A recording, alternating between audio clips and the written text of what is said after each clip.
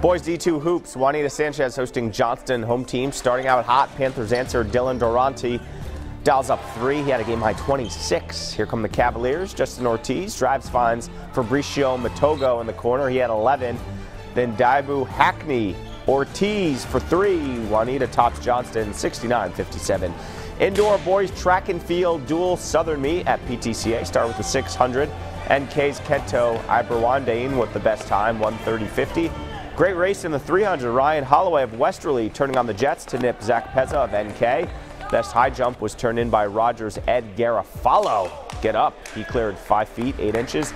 In the 1500 meters went to Tim Champlin of Chariho. Jack Perot of North took the